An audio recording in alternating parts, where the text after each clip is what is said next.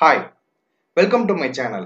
என் பேரு சங்கர் ராஜா. நான் மெடிக்கல் ரிலேட்டடான கண்டென்ட்ஸும் ஃபார்மசிக்கு ரிலேட்டடான கண்டென்ட்ஸும் ரெகுலராக அப்லோட் பண்ணிட்டு வரேன். இந்த வீடியோ எல்லாம் உங்களுக்கு பிடிச்சிருந்துச்சுன்னா லைக் பண்ணுங்க, ஷேர் பண்ணுங்க, சப்ஸ்கிரைப் பண்ணுங்க. இன்னைக்கு நம்ம எந்த டாபிக்கை பத்தி பார்க்க போறோம்னா பிஃபார்ம் அல்லது ஃபார்ம்டி முடிச்சதுக்கு அப்புறம் நம்மளுக்கு எல்லாருக்குமே ஒரு கன்ஃபியூஷன் இருக்கும். அதாவது என்ன ஃபர்தரா மாஸ்டர்ஸ் டிகிரி பண்ணலாம் அப்படின்ட்டு. இப்போ நம்ம இந்தியாவில் இருக்கிறோம், சரி அப்ராட்ல என்னென்ன கோர்சஸ் எல்லாம் இருக்குது, என்ன மாதிரியான ஜாப் ஆப்பர்ச்சுனிட்டிஸ் எல்லாம் இருக்குன்ட்டு இனி வரப்போற காலங்கள்ல அந்த வீடியோஸ் எல்லாம் நம்ம ரெகுலரா அப்லோட் பண்ண போறோம். அது மட்டும் இல்லாம அங்க படிக்கிற ஸ்டூடெண்ட்ஸ் மற்றும் ஒர்க் பண்ற ப்ரொஃபஷனல்ஸ்ட்ட ஜூம் மீட் வழியா ஒரு சின்ன இன்டர்வியூ எல்லாம் நம்ம வச்சு ஃபர்தரா டவுட்ஸ் நிறைய பேருக்கு இருந்துச்சுன்னா அதை கிளியர் பண்ண போறோம்.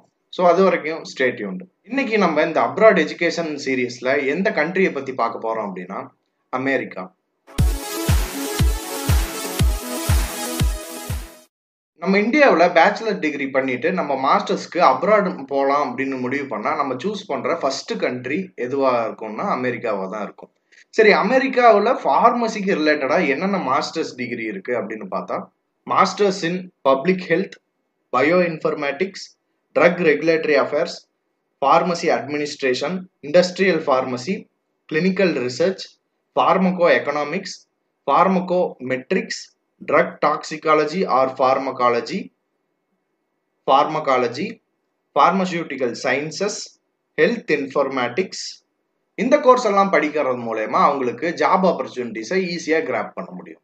ஃபார்ம்டி முடிச்சவங்க யூஎஸ்ல பிஹெச்டி ப்ரோக்ராமுக்கு நம்ம அப்ளை பண்ணி நம்ம பிஹெச்டி ஹோல்டரா நம்ம ஃபியூச்சர்ல எஸ்டாப்ளிஷ் ஆகிக்க முடியும். அதுக்கான யூனிவர்சிட்டிஸை செலக்ட் பண்ணி நம்ம பிஹெச்டி அப்ளை பண்றது மூலமா பிஹெச்டி கிடைக்கிறதுக்கான வாய்ப்புகளும் நம்மளுக்கு நிறையவே இருக்கு.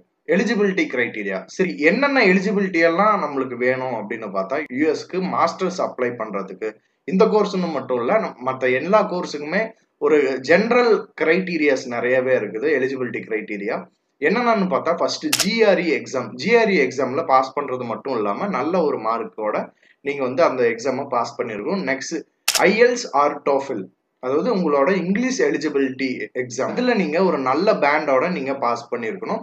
அது மட்டும் இல்லாம உங்களோட பேச்சுலர் டிகிரியில நீங்க 60% ஆர் அபவ் 60% இருக்கணும் அப்படிங்கிற ஒரு கண்டிஷனோட உங்களோட எலிஜிபிலிட்டி இருக்கு. யூஎஸ்ல பாப்புலரான சில யூனிவர்சிட்டிஸ் என்னென்ன அப்படின்னு பார்த்தா university of north Carolina, university of Michigan, Ohio state university, university of California, Harvard university, university of Arizona, Minnesota university, north eastern university, Cambridge university, Nottingham university. இப்போ நம்ம பார்த்த யூனிவர்சிட்டிஸ் எல்லாமே ஒரு டாப் 10 அல்லது டாப் 15 யூனிவர்சிட்டி ரேங்கிங்குள்ள வர universities தான். இதுல நீங்க மாஸ்டர்ஸ் அப்ளை பண்ணி படிக்க முடியும். மற்றும் ஃபியூச்சர்ல வர வீடியோல நம்ம இனிமேட்டு மாஸ்டர்ஸ் டிகிரி யூஎஸ்ல எப்படி நம்ம என்ரோல் பண்றது, அதுக்கான எலிஜிபிலிட்டி என்ன, அதுக்கான வழிமுறைகள் என்ன அப்படின்னு நம்ம தெளிவா பார்க்கலாம். ஸோ இன்னைக்கு வீடியோவோட எண்டுக்கு நம்ம வந்துட்டோம். இந்த வீடியோ உங்களுக்கு உதவியா இருக்கும்னு நான் நம்புறேன். மேலும் இது மாதிரியான தகவல்களுக்கு தொடர்ந்து சப்ஸ்கிரைப் பண்ணுங்க. நம்ம மேல சொன்ன கோர்சஸ் எல்லாருமே இதோட நிறுத்திக்காம உங்களுக்கு நீங்களே ஒரு பேக்ரவுண்ட் செக்கோ ஒரு ரீசர்ச்சும் பண்ணி பார்த்தீங்கன்னா நீங்க மாஸ்டர்ஸ் பண்ற மாதிரி ஐடியால இருந்தீங்கன்னா உங்களுக்கு எந்த கோர்ஸ் இதுல செட் ஆகுதோ அந்த கோர்ஸை நீங்க தாராளமா எடுத்து படிக்கலாம். தேங்க்யூ.